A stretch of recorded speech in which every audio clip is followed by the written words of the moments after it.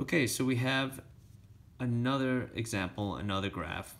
Y equals -4/9 times x minus 15 squared plus 100. How do I know that equation works? Well, let's go to our graphing function here. Y equals -4/9 times x minus 15 squared plus 100.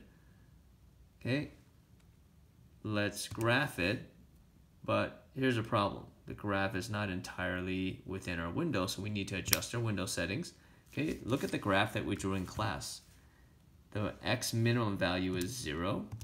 The x maximum value is 30. That's where the projectile or the firework lands. Okay, the y minimum, right? We can't go underground, so we're going to say 0. That's the ground. Okay, and then the y maximum, it tells you it's 100 meters, so I'm going to put 100. So let's graph it.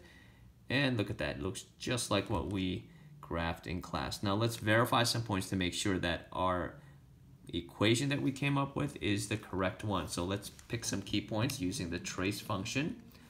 Okay, the vertex is at 15, 100, so x equals 15, y equals 100, perfect. The y-intercept is at 0, so x equals 0, y equals 0, indeed. Okay, x-intercept's at 0, 0, okay, same thing.